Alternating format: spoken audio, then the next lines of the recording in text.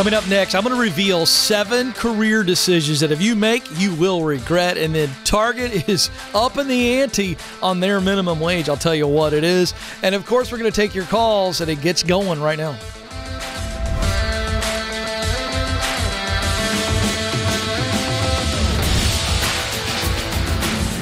All right, folks, helping you win at work and in life. This is the Ken Coleman Show. That's it. What are we doing there?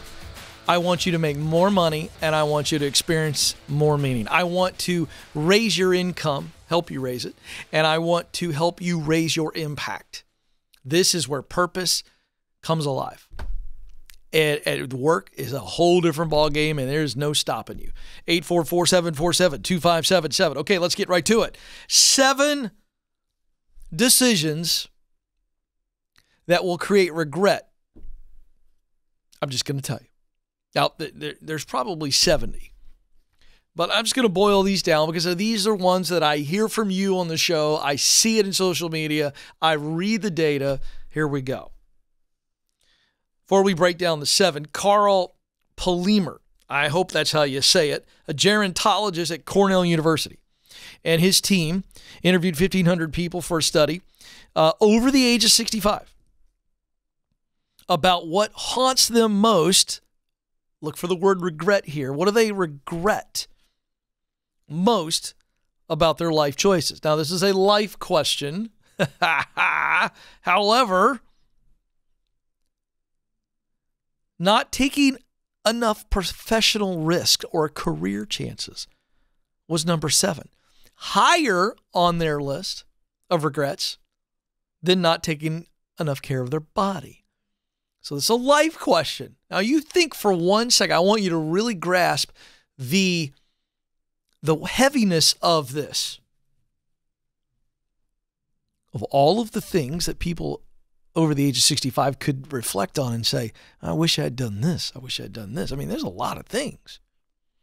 Think of just of all the relational things, the experiential things. Work, a work-related regret. Number 7. Let me just call this out. A lot of new people to the show coming in and out. Some of you are going, all right, let me see if do I really believe there's purpose in work? Is this just another motivational bunch of gibberish? No, even if you don't realize it, you long to make a difference in this world. I think you know that. But I think a lot of people don't believe that there's a way to make a really unique difference through your work, besides a paycheck that would allow you to do great things for your family and your friends. So here are 7 decisions, if you will, choices that will cause regret for you as it relates to your professional life. 1 is pursuing just the paycheck, just the bigger paycheck. We get calls all the time on the show. Ken, I took a promotion. I need help because I'm 6 weeks in and I know it's not right. Why? Well, there's a whole host of mistakes that were made, but the driving force behind those type of scenarios is that they didn't pursue purpose. They didn't pursue passion, work that they love. They didn't pursue mission, results that they want to produce in the world. They just went, I'm good at this. They want me. They like me. I want more money. Woo! And that wears off. We humans adapt just like that. And the paycheck will wear off. I will tell you this. First time I've said this on the show. I'm anxious to see what happens when the Great Resignation finally kind of comes to, we see kind of normal moves every month, but not this unbelievable migration of people just leaving. I'm very anxious to see how many people make even more moves because they chased a bigger paycheck. More on that later. Target, up in the ante big time. Talk about that next segment. Target's an example. Target is offering another unbelievable carrot, and people will chase that carrot. That's the first biggie. Don't pursue the bigger paycheck. Pursue bigger meaning. Second regret or mistake, settling. I'm just going to simplify that. Settling for a okay job. Settling for an average culture. settling for a safe career path.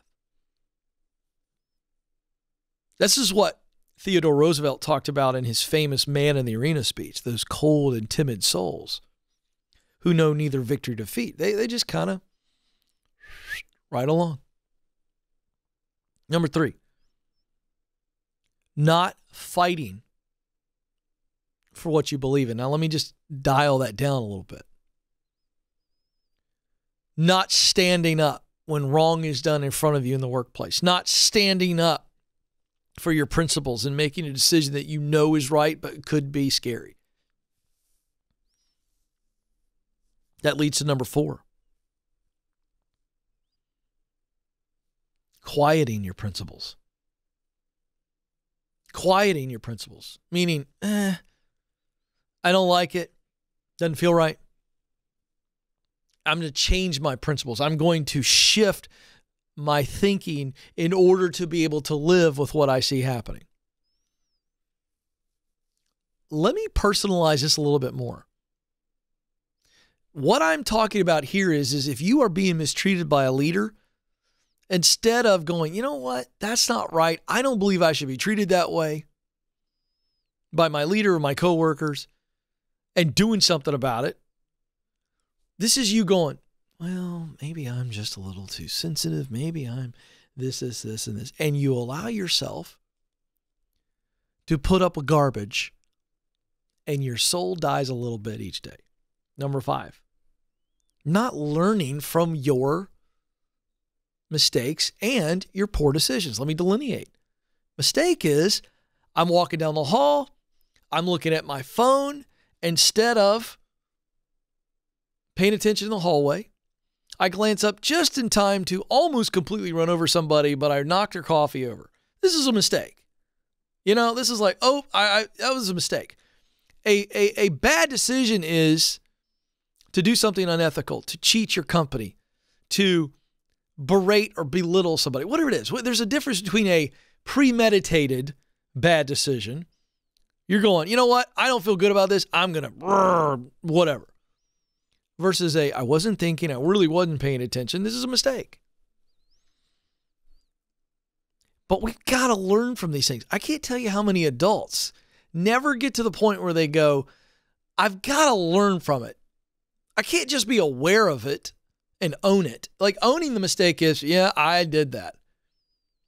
But not to actually learn something from it, a poor decision where you went to work for a company you know now you shouldn't have gone to work for. What do you learn from this? Or just going, I acknowledge I shouldn't have went to work for this company. I'm going to go, well, let's spin the wheel and see what I can find next. No, what do we learn from it?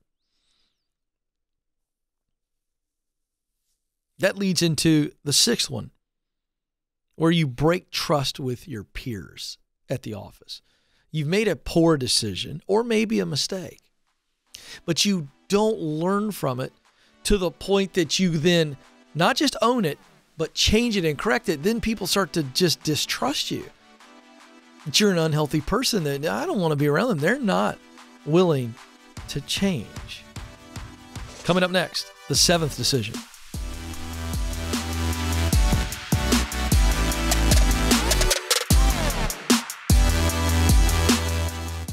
You were created to fill a unique role in and through your work. Now, some of you may be going, I have no idea what that is. Some of you may be saying, I know what I want to do, but I don't know how to get there. I felt all of those emotions. I've been where you are, and I can tell you, there's hope. That's why I wrote the book, From Paycheck to Purpose. You can make the income you want and the impact that you desire, and I know that you have what it takes.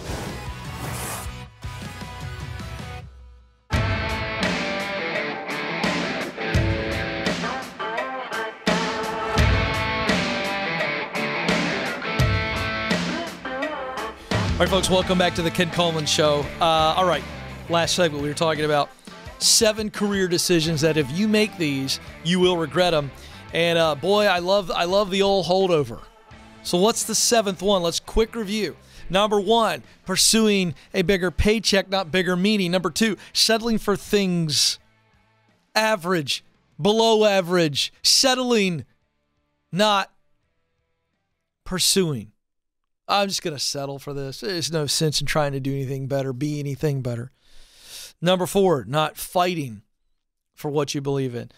4, changing the way you believe just because you want to go along, to get along. Number 5, not taking ownership for your mistakes and poor decisions. And then 6, breaking trust with your peers. That leads to 7, and I think the most fatal career-killing decision that there is making decisions based on fear.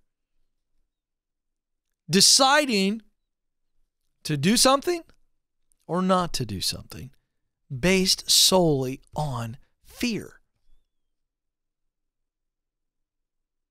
It sidelines so many beautiful dreams.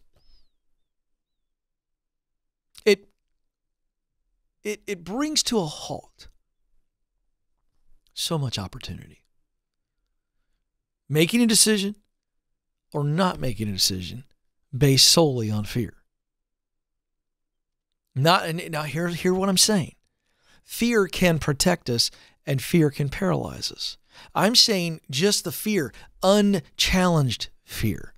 Decisions that are made or decisions that are not made based solely on fear, and we don't check into it and say, is fear telling me the truth here?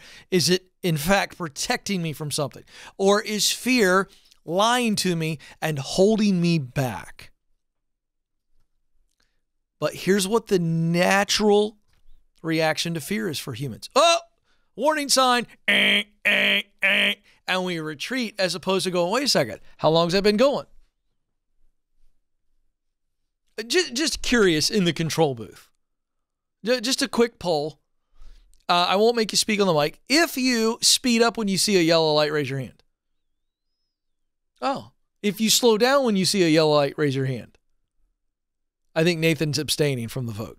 And Nathan's busy directing, which I understand and I appreciate. You are allowed to. By the way, abstaining from a vote is an actual recorded vote in Congress. I had somebody get mad at me one time because I didn't vote in a certain election. I'm not going to get into that right now. Like, I can't believe you, of all people, Coleman, you voted every election. I said, hey, abstaining because I don't like the options is an actual vote. Just there's a little extra civics 101 because I'm a man of the people and I like to teach you folks stuff. There you go. Don't let fear paralyze you. Allow fear to protect you, but the only way we know is if we dive into it. I'm the guy who speeds up at the yellow light because I'm like, hey, there's time for some more getting. If I see a warning sign, this drives Stacy nuts. All right, this is full disclosure. Joe is laughing because he knows me very well on this. I'll drive up in Leapers Fork. There's a particular road near where I live where we get heavy rain and they close the road. Sometimes in anticipation of the rain, sometimes because it's flooded. But I've noticed folks and my team here in the control room, many times they forget to take the sign down or they're really slow in doing it. Do you know how I know this? Anybody want to take a guess how I know? Because I challenged the process. Many times I have pulled up to it, moved the sign, and driven the 50 to 75 yards around the corner to see has the water receded. And I have realized that many times it has. I'm a guy who goes, wait a second. Is there anything really to be afraid of behind there or not? This is how I'm wired. I'm going to challenge the process. Oh, Ken, be careful. Really? Do I have to be careful? Or do you think I need to be careful? Because there's a big difference between whether or not you think I need to be careful and whether or not I think I need to be careful. This is how I'm wired. Not everybody's wired that way, but I'm teaching from a place that is a natural condition for me to go, okay, I'm not saying I'm going to completely drive through it, Alex, but you better dang well guarantee I'm going to see if the water's there. Now, if the water's there, I'm not going to drive through in my little sedan. But if it's not there, you know what I'm doing? I'm moving the freaking sign, baby, and I don't care what Sheriff Rusty thinks. Because if Sheriff Rusty comes up to me and says, Mr. Coleman, why did you go through there? Because, Rusty, you or the Leapers Fork Department of Transportation didn't get out fast enough and move the freaking sign. I got somewhere to be. And this is the quickest way to get there. So here's my point in this whole silly explanation and metaphor. Alex, there's a point here. And the point is, dig into the fear. Before we make a decision based on fear, or we don't make a decision based on fear, have enough guts to examine the fear. And again, if the fear is protecting you, you're really smart and wise. If the fear is holding you back, you're really smart and you're really wise. This is the point. All right, good stuff. Okay, we got fresh headlines. Let's get to it. We call it In the News. All right, let's see here. We got a little CBS News headline and Fox Business. Target raises its minimum wage to as much as $24 an hour. Workers at Target stores and distribution centers in places like New York, where competition for finding and hiring staff is the fiercest, they could see starting wages as high as $24 an hour. This is important because this is going to be regional. And again, this is what I was talking about earlier. Chasing the paycheck is a temporal thing. And a lot of companies are throwing out a higher paycheck just to get eyeballs. It's like clicks. They got to hire and it's very competitive. So in places like New York, you could see a $24 an hour minimum wage. Can we pause for a second? Thank you all very much. Can I teach some economics 101 that politicians won't tell you? When wages and salaries increase, companies' expenses increase. They're in business, not charity. They will find a way to pass it on to you.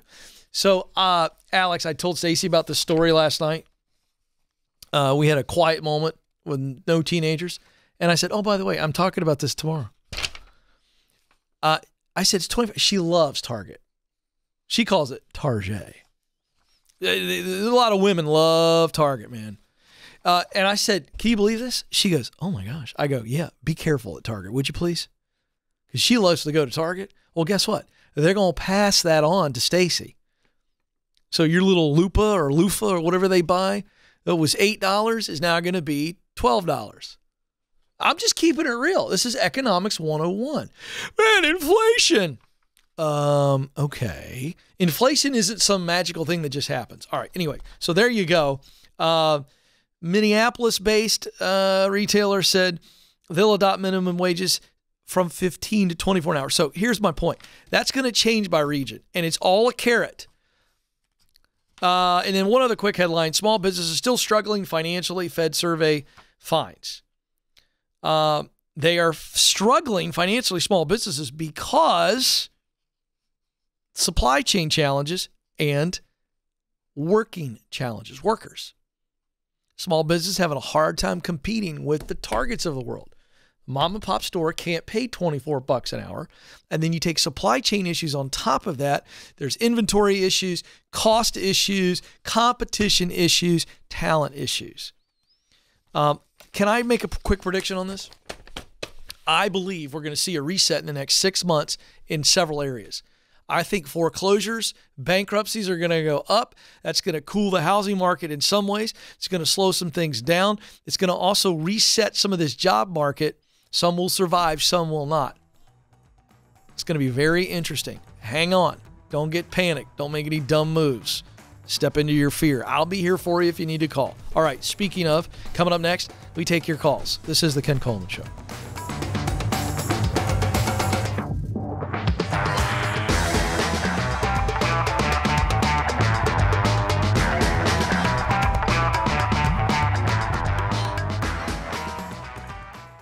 According to Glassdoor, the average job offer attracts over 250 applicants. So if you've made it to the interview, you've already made a great impression. So now is your time to showcase how you are the best choice for this role. That's why we created How to Win the Interview. This free guide will walk you through the 5 strategies to help you stand out amongst the competition. With just a little intentionality, you can prepare yourself to win the interview. To get it, go to kencoleman.com/interview.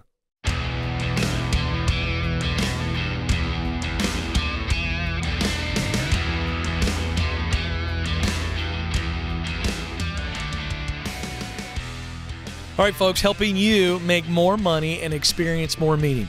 That's what we do. This is the Ken Coleman Show. Here to help you win at work so you're winning at life, because they are tied together.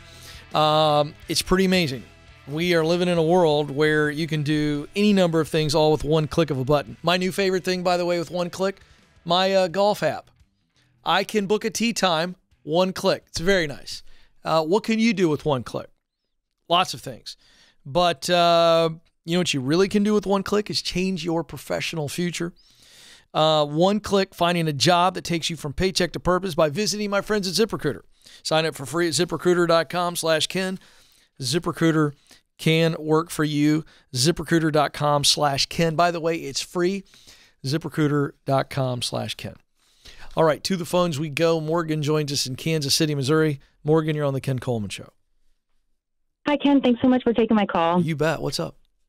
Well, basically, my head and my heart are at odds, and I've heard you tell, 100 people to follow their heart, but my head thinks my heart is really dumb.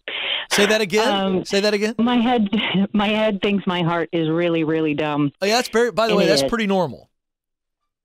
So here's my situation. I have a job that I love for a company that I love, but about coming up on 2 years ago, my husband and I welcomed our first child. Yay. And as you know, that kind of changes everything. Oh, boy. So, yeah, my husband and I are farm kids, and now here we are in the city, and we realize we would love to raise our children the way that we grew up. Yeah. And I'm from a really close-knit family, but they live really far away, and our child is the only grandkid. Mm-hmm. So it would be really great to move toward my family for that reason.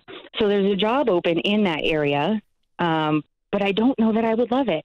Do I apply for a job that would just be kind of okay to get to where I want to go? No. Because what will happen is you'll get to where you want to go, and then if you still need to work, which I'm presuming you do, yes? Yes. You'll get there, and everything will be great, right? We'll hear the cows in the distance. We'll smell them. We'll have all these great memories. Mom and Dad are there, all the things. But you're going to go from a job that you do love to a job you don't love, and that's going to weigh on you, even though you're close to family. Right. And I wish that my current job could be remote, but it just doesn't work that way with what I do. That's fine. So what kind of work do you want to do? What kind of work do I want to do? Yeah. Meaning, we want to go back home. I get it. So what do you want to do? This is a chance to reset or do something similar to what you're doing now. That becomes the new standard, not this job that's available that you're going to go and pretty quickly you're going to be going through the motions. I just don't think you have to accept mediocrity. I just don't feel like the jobs up there are coming open very often, and if they are, they're not really optimized. So the only way I'm finding out about them is through the proximity principle, boots on the ground, put my message out there and say, hey, if you hear anything, let me know. Well, then maybe we need to go back and spend a few trips, take a couple vacation days, take some long weekends, get some boots on the ground. So what kind of work do you want to do? Well, I'm too afraid to work for myself. So that's a long-term dream, maybe, that someday I'll get brave enough to do that. But in the meantime, Stop. I am not going to let you roll through that. I care about you too much, and you know that. Well, what do you eventually? What's the dream? What is it? I think just recently I've realized that I would like to start my own business in like food preparation and of preparing healthy meals for busy families that don't have time to do it themselves. So kind of like the HelloFresh, those kind of kit things for people, especially if they can utilize local farmer produce or even my own. Why can't we try that, get it started on a very small side hustle level in this new smaller community where your parents probably know every freaking person on the planet at that town? Well, because of the income stability or lack thereof. No. I don't want to move there without having the income. No. I'm sorry. I didn't do a good job of giving you a scenario. I'm saying we find you a job that you really enjoy. That's the day job. And that's what I'm looking for. Then we start this on the side. I know, but I want to bring all this together. Mm-hmm. I don't want you to settle just because you're afraid. I think you could get this little food preparation thing going on the side, and it could turn into something due to all the relationships you're going to inherit. Plus, it's home. That's all I wanted to say on that. So what are you doing now, and what would you want back in this area? The things that I'm doing now are like little technical things. I work in television, and I do the rinky-dink technical back-end things that the creatives aren't good at. What does that mean? So I'm sort of a facilitator. Like lower thirds, and what are you talking about? I set up compliance for closed captioning and legal releases and rights, and then access throughout the building and processes. So I'm like a things and processes kind of person. So that's what I was getting at. Mm-hmm. So you are, I don't want to call it an office manager. I also don't want to call you a project manager, but you're somewhere in between there. You're administrative, process details. And you enjoy that kind of work, purchasing. Right? Yeah. Mm-hmm. Okay, then this is all hands on deck. This is you changing the narrative in your head, which is, well, Ken, there's just not a lot of jobs that come up. I don't find out about them, blah, blah, blah. Wait a second. How many relatives do you guys have back in this town? 20. How many friends do you have? Not a lot. Okay. Back there, I mean, everybody kind of dispersed. Okay. My point is 20 relatives times however many people they know. They want you to come back big time, I'm guessing. Yes or no? Oh, yeah. Well, guess what? You want us to come back? You want to see grandbaby? I need you to be my detectives on the ground, finding anything and everything that is related to this type of work. Send them a job description because you know what it is. Let them start looking for you. Go visit. Do some Zoom interviews. Figure it out. The proximity principle. You can do this. You have everything you need to get the right gig back there. So get after it. Don't take this current one unless, let me give you one exception. If that gets you there and it's stable and you won't be miserable, so you need to do more homework, I'm fine with you interviewing for it. Go all the way to the altar. Don't let them put the ring on your finger until you make sure that you won't be miserable. Do you understand what I'm saying? Right. That was my other thought, is an application isn't an interview, isn't a hire. No. Walk all the way down the aisle. Let them date you, everything. But here's the deal. I'm okay with you taking it if, there's two ifs. If you aren't going to be miserable in that culture, and if you are committed to finding the right gig and you're not going to get all hung up and go, I got to stay here for 2 years because I'll feel guilty if I leave them within 6 months. That's my caveats. Mm-hmm. How's that feel? I think I'm pretty okay with that. I see most any position kind of as a new challenge, so it would be at least fun for a little while to learn it. But let me just say this. Those are caveats. It's not my It's not my recommendation. My recommendation is to be patient. Put your friends and family to work for you there on that end. Tell them exactly what you're looking for. Describe the work. Send them a couple of examples of the job descriptions, and they start talking. Hey, let me tell you about Morgan, my daughter. She's a rock star. Loves logistics, loves processes, very organized, got a lot of experience. Could be a game changer. I just don't think you're aware of everything that's there. And the reason you're not aware is because you're not getting after it. So I'm challenging you, not criticizing you. Okay? Mm-hmm. Go do it. Find it. I'd be patient and wait for the right thing so that we're not making all kinds of transitions once we get there. But if you're just really wanting to get back there fast, I'm fine with it. But don't feel like you're an indentured servant and you got to wait for 6 years before he can leave them. That's the only challenge with my caveats. A lot of people call and go, Ken, I feel so guilty about leaving. Why? You know, owe people your life. So you got to determine that. But I certainly understand the nature of the question and why you're doing it. So, hang in there. Be patient is my preference. And I think the right thing will pop. I really do. I think it'll reveal itself. And then we move and do a good job, start our dream business on the side. Once we get stable, everybody's happy. Grandparents are happy. You're happy. We're all happy. Cows are happy. All of it. Don't move. More of your calls coming up. This is the Ken Coleman Show.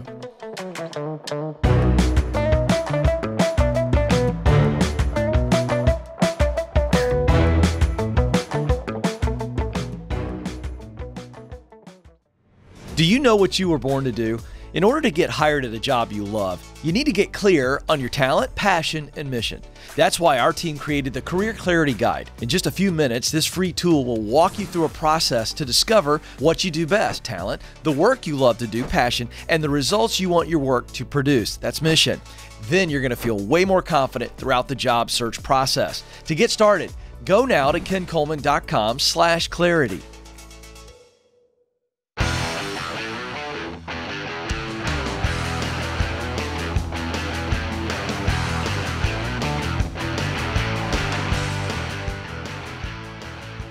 All right, folks, welcome back to the Ken Coleman Show, helping you increase your income and your impact in this world through your work. You're enjoying work, you're enjoying life because you're on purpose, you're experiencing meaning. And oh, by the way, the money's going to be really nice as well. That's our goal here. That's what we do for you. I'm your coach. Let's go. 844-747-2577. Brisbane, Australia is where we go next. Sam is there. Sam, you're on the Ken Coleman Show. Hey, Ken. Great to hear from you, man. Great to hear from you, sir. Thank you for calling from the Down Under. Wow. Yeah, no worries. All good. Yeah, I've been watching you for years now. It's good to be on the show. Thank you. By the way, I wish I sounded like you. I got to tell you, you just sound so cool. I'm actually English. Oh, you are? Yeah. I thought it sounded a little kind of interesting. Where in England? Near London. Uh-huh. A place called Farnham, in the south, an hour south of London. Yeah. Okay, great. All right, how can I help? Basically, I've tried many different things over the years, and I thought I found what direction to take my career in.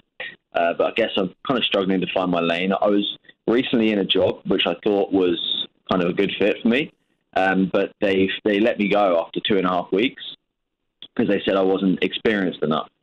And it kind of knocked my confidence a bit, and now I'm in a position where I'm doubting if it was the right choice, and just feeling a little bit lost. Do you agree that you didn't have enough experience to actually pull it off, or do you think they are making an excuse out of that? What do you think went wrong? I think, to be honest, I was really clear on my resume, on the interview. I told them my experience. And I felt like I was actually doing a great job for the first 2 weeks. But it seemed like they wanted someone who could just come in and just not be trained at all and just do the role without any, just hit the ground running, basically. But I thought I was nailing the job, to be honest. But according to them, I wasn't experienced enough for them. They need someone who's been doing it 4 or 5 years. Okay. And if they hadn't, the thing is, I left my old job for this as well, and it just messed me around because I quit my job, went to this job, and then after 2 weeks, I'm gone. Okay, well, first of all, let's talk about the emotional side of this. This sucks. There's just no other way around it, and it does knock your confidence. But I'm not seeing any real evidence, and you've got to be. I mean, I can only go off of what you're telling me, but based on what you've told me, it's not like you were dropping balls, you were blowing stuff up. You were causing train wrecks to happen every day. Sounds to me like you needed a little more hands-on training to yeah. And the parts that they were training you on, you were growing and you were getting better, right? Yeah. I just think that's what I thought. Well, here's the deal. I think this is poor leadership, and first of all, I understand why you're feeling a lack of confidence, but I don't want you to continue to feel that because I don't think there's any evidence that says you can't do that job. Because what I'm hearing is, had they stuck with you a little bit longer and trained you, been a little bit patient, because they don't want to spend time training you, they want to go do whatever they're doing. And and you were honest in your resume, you were honest in the interview, and I think what I want you to do is not be confused by this, because this is a confusing situation. But wait a second, what do we know? Yeah. You do love the work, enjoyed the work. It's still something that, had they not done that to you, you wouldn't be calling me with any confusion, correct? Yeah, I think so. Yeah, I was enjoying the job. For years, I probably had two jobs in my life which I actually really enjoyed, and this was one of them. Okay, then. So hold on to that. Yeah, I guess. Hold on to that. Yeah, give it more time. Yeah. Yeah. So wait a second. Let's look for that. So here's what we do. We look for that. We look for similar work. We look for a little bit better culture. And then here's what we explain. We go, hey, they brought me in. I told them what my experience level was, and they still hired me anyway. And they were like, man, this is just going to take more training, and we're not in that position. You're just going to have to own this. Okay. Or you were only there 2 weeks. You don't even put it on your resume. Yeah, that's probably what I'll do, to be honest. I mean, that's not lying. It's just everybody doesn't need the whole truth. And so I think you get your head up. I think you need to heal and realize, wait a second, I'm not a doofus. I really enjoyed this work. This just wasn't the right place for me. And let's take it as a sign. Let's take it as a nudge into the right direction for your future. Get your head up, man. Keep moving forward. I'm proud of you. Thank you for the call. Coming up, more of The Ken Coleman Show.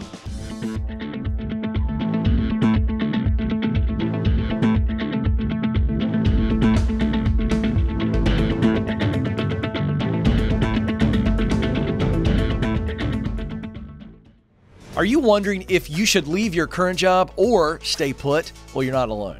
That's why we created the Should I Quit My Job quiz. In just 5 minutes or less, this quiz will help you determine if you're at the right company and if you're in the right role. And if you need to make a move, you'll get practical steps to keep you moving forward. Folks, it's time to get unstuck. Life is too short not to do what you were created to do. Go take the quiz right now at kencoleman.com/quiz.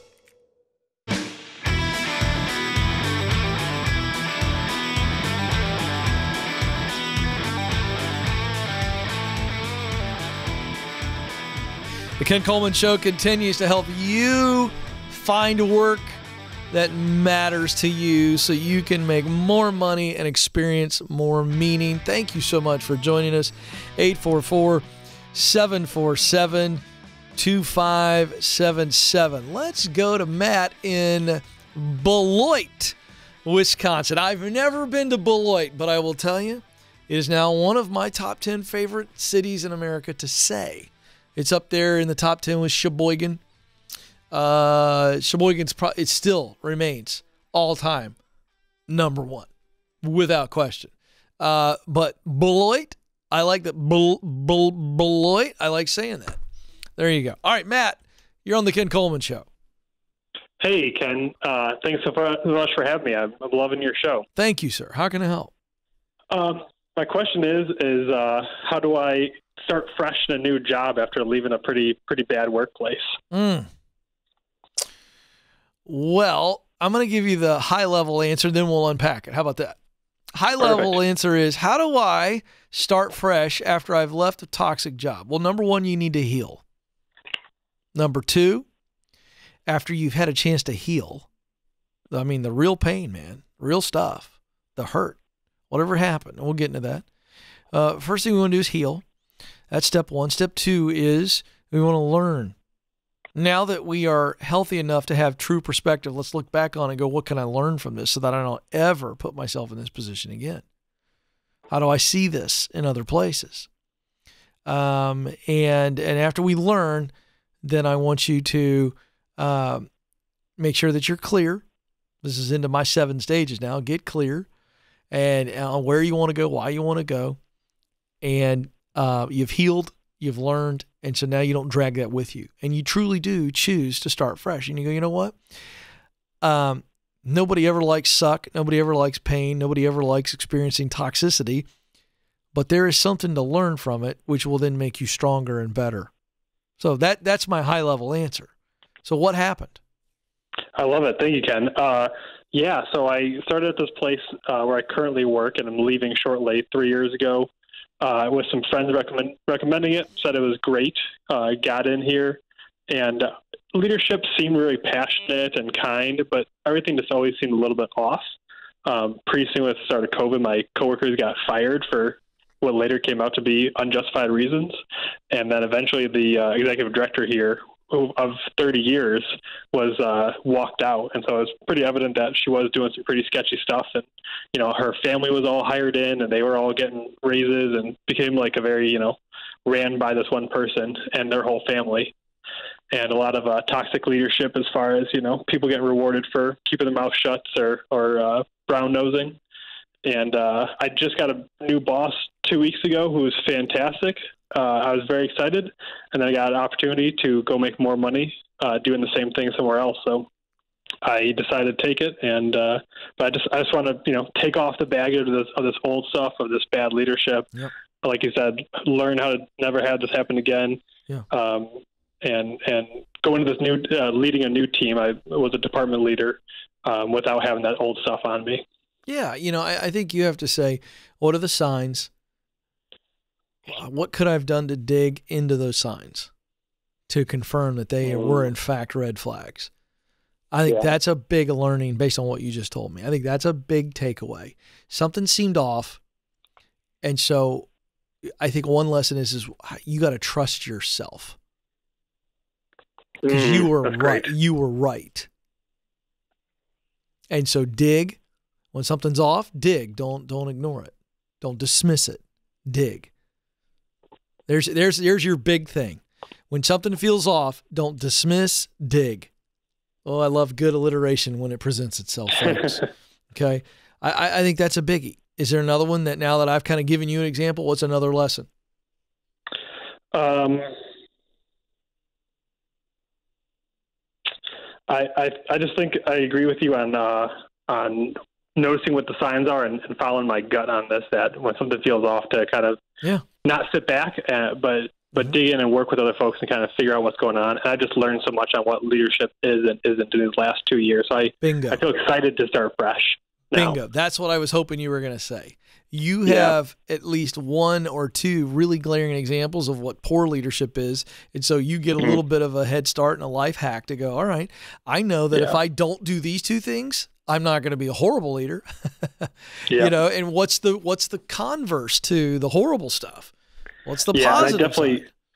Yeah, when I was feeling low, I definitely felt myself slipping into their bad leadership styles, and then realizing what I was doing to my team when doing it, and then just had to shake myself loose and say, "Don't do that. Like, you got to be better than that for them."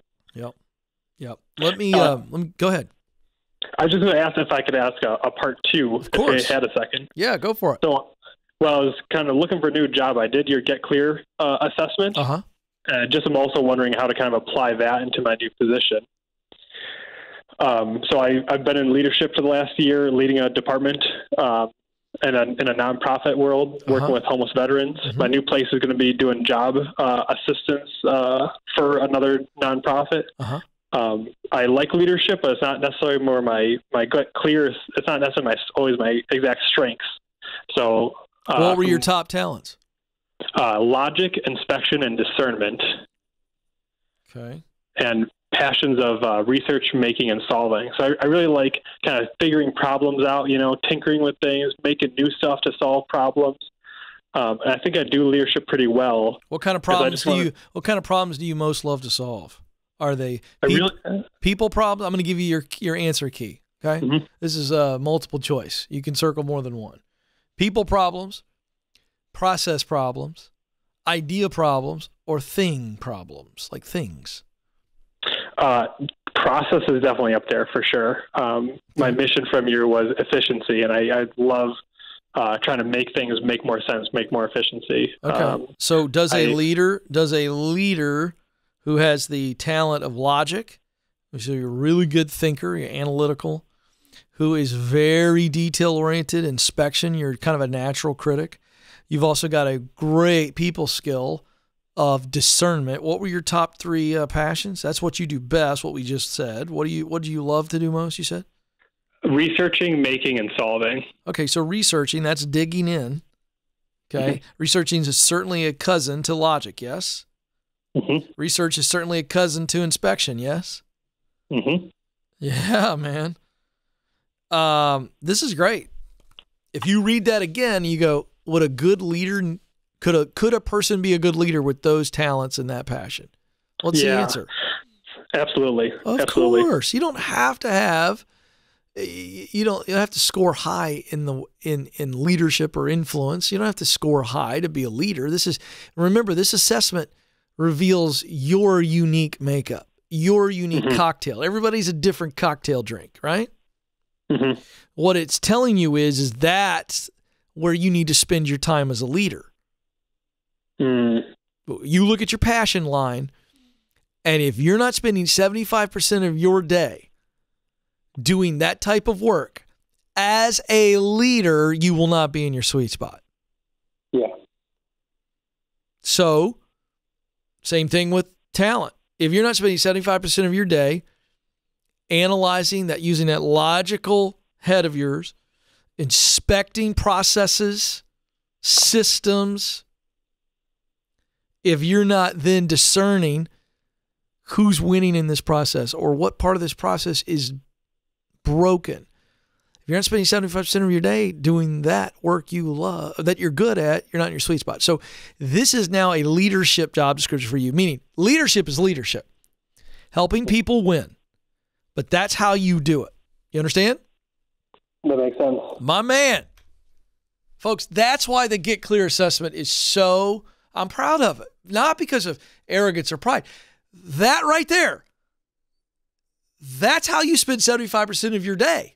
You do that, guess what? Not only do you experience tremendous meaning, you are going to be really freaking good at it. And oh, by the way, here come the dollar signs. They will promote you up the ladder. You want to make a great impact as a leader? Spend 75% of your day leading the way you're supposed to lead. There it is. All right, to our listening audience, I got to get out of here. You matter. You have what it takes. To our viewing audience, hang on. We got a bonus segment coming up. Press on.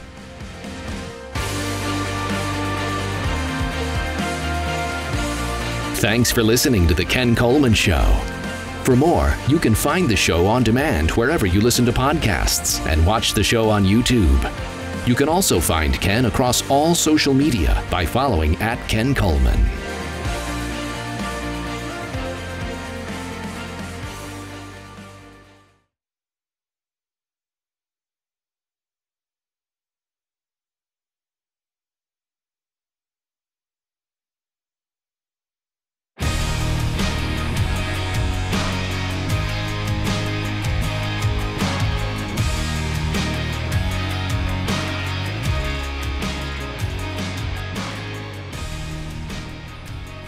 Welcome back to the Ken Coleman Show, where we help you experience more meaning, which is going to turn into more money. Woo! Boy, who doesn't want that? Right? Don't just chase money, chase meaning. The money follows that. 844-747-2577 is the number. Amy joins us in Portland, Oregon. Amy, you're on the Ken Coleman Show. Hi, thank you so much. It's an opportunity to speak with you. Well, I'm thrilled to talk to you. What's up? Well, I was calling you because I had been in a job for 14 years, and it just wasn't, I wasn't excited every time I got to work. I never wanted to go to bed because I didn't want to wake up and be in the same spot again. I kind of outgrew that job, and I did it to do it. It wasn't really my passion, and now I'm in that process of trying to find out what I really want to do. So I pulled up your books.